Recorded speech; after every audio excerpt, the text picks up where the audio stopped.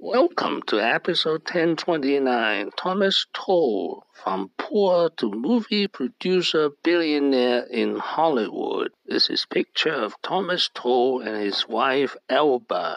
This is an outline of episode 1029. To build a new company from scratch must be an incredible accomplishment, or feel like an incredible accomplishment for you.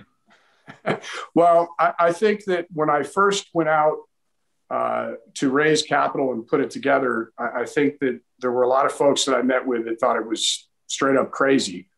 I had zero experience in movies and television in that arena. And my thought process was, give or take, just the film side, it was, I believe, the country's second biggest export. And yet there was no institutional capital around the business, which was highly unusual for a business of that size. There were Thomas Tull, his 5 most famous movies.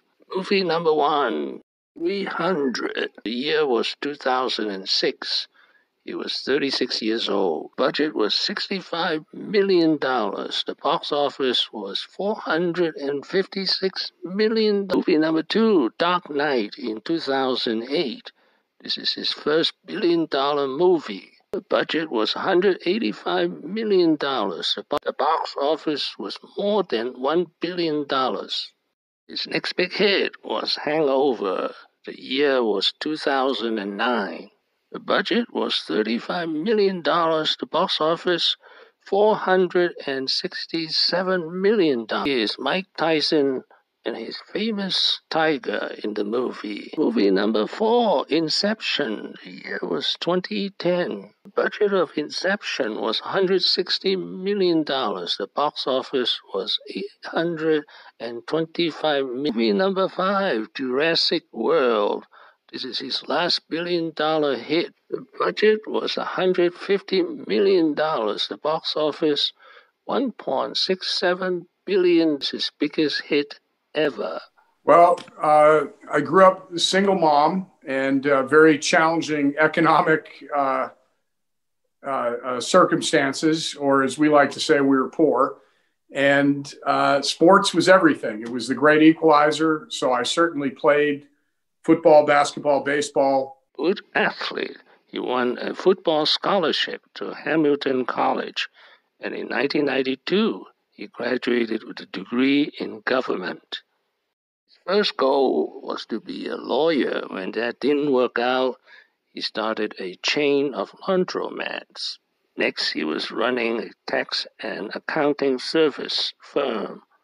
And then he got into private equity and movie financing.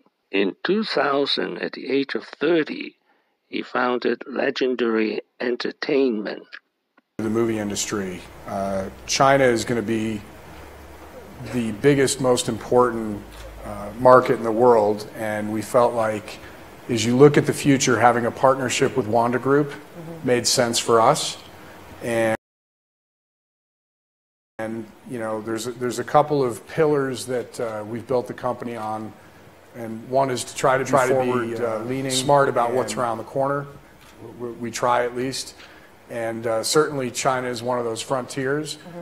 They also are the largest owners of theaters in the world and have been great partners so far. What? Laundromat to Toko. How does one go from running a chain of laundromats to becoming one of the top producers in Hollywood? Budget successes like The Dark Knight and Jurassic World, Tull chose to walk away from the bright lights in search of his next venture. Look, for the last 4 years, I have Tullco, which is my holding company. We buy companies and we use artificial intelligence and machine learning to sort of enhance their characteristics and returns, hopefully.